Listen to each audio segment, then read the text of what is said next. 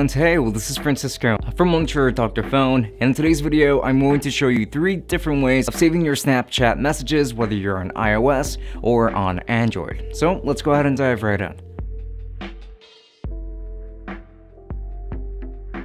And let's just get right into it. Now, the first app is going to be for iOS, and that's going to be iOS Screen Recorder. This is one of the best ways of recording your Snapchat messages, in my opinion, and it is actually one that we actually gone ahead and developed over here at DrFone. So first off, just make sure to go ahead and download iOS Screen Recorder to your PC, and then go ahead and connect your phone to it. Allow your phone to trust this developer by going into Settings and then Device Management, iOS Screen Recorder, and then go ahead and tap on Trust to make sure that the two can actually make contact with each other and transfer data among the two. And then go ahead and open up the app and adjust your settings from there, like recording settings and things like that.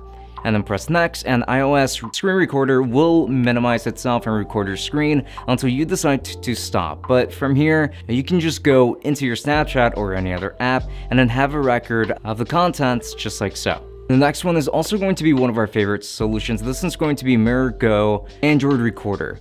This is one also developed by DrFone and similarly to iOS Screen Recorder, but this one is going to be for Android on the other hand. So the first step, as per usual, is going to be to go ahead and download the app onto your computer. And then from here, things are going to be fairly straightforward. You would just have to open up the app on your PC and then start recording your screen just like so. Just go ahead and plug in your phone directly. This way, you can actually record and take screenshots as you go and as you're using your phone with Snapchat or any other applications if you would like. So this is going to be a very useful app, not just for saving your Snapchat messages, but also for maybe screen recordings and other things of the like. Next is going to be Saver for Snapchat.